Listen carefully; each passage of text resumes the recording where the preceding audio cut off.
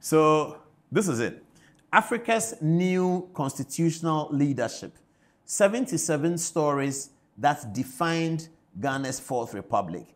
The stories are told by one Mr. Paul Adom-Otchere, and he tells it in 100,000 words. So you can see 5 presidents, 6 vice presidents, 7 speakers, 8 parliaments, 31 years of the longest uninterrupted African democracy, and the heads of state are there from left to right. Flight Lieutenant Rawlings, John Agyekum Kufuor. In the center is Nana Akufo-Addo. He's the current president. And then next to him is John Dramani Mahama, who is also on the ballot for this election, and Professor J.E.A. Mills, the president that came after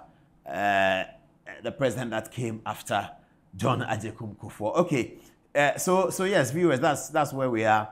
This is the front of the book. Where is there a back? Okay, so this is the back cover of the book. Again, yes, put it like this. Let's try and read it. 77 stories that define Ghana's Fourth Republic. So what do we say? The fact that Ghana is talking about the Fourth Republic brings up an obvious question.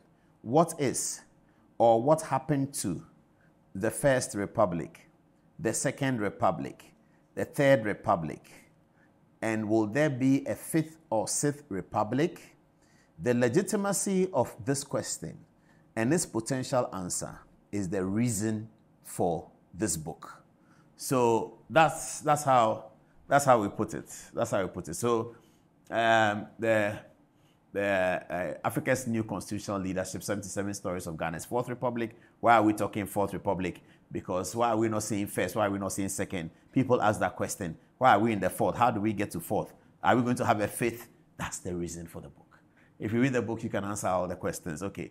So just to tease viewers, between now and the launch of the book, every now and then I'll show you some of the stories in the book, because you are, viewers, you are the producers of this book, you are the editors. So let's see one story.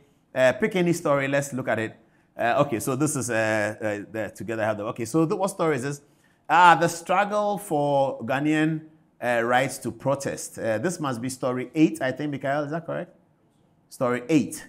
NPP versus IGP, Peter Adjete and Akufo-Addo go to court to insist that demonstrations are allowed under the 1992 Constitution. So this is one of the stories we put there. It says, the name of the Finance Secretary, Kwesi Botchwey, was very prominent during the PNDC days. This was because Finance Secretary Kwesi Botchwey had always been the one to read the annual budget. Okay.